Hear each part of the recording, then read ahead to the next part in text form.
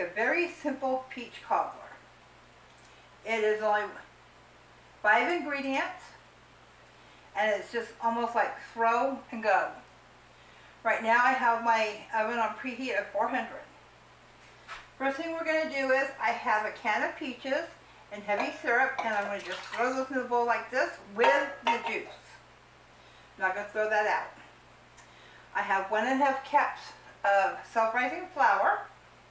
I'm going to put in there 1½ cups of granulated white sugar. Put that in there.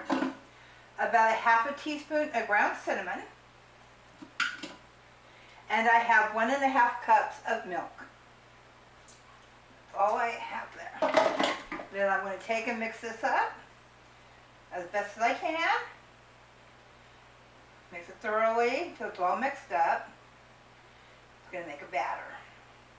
Like so. Make sure you get the cinnamon. Okay. Down there. That. Take my whisk and just whisk it around. Like so. Make sure it's mixed. Mixed. Just like that. Very simple, very easy. That's all incorporated. Now I'm going to take this and I am just going to dump this on top of my peaches like so. As you can tell, it sank to the bottom, but I can assure you it will rise when we put it in the oven. I'm going to put this in an oven, preheated oven, 400, and cook it for about 40 to 45 minutes until it's golden brown. Okay, the timer went off and we took this out.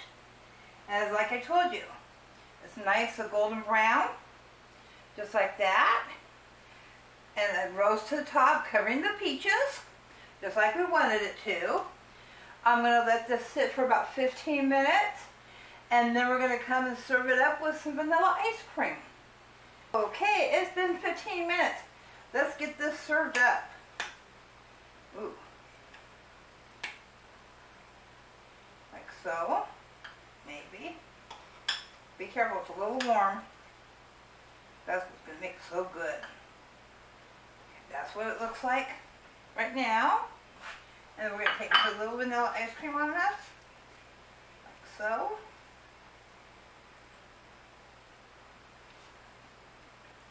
And there you have our peach cobbler.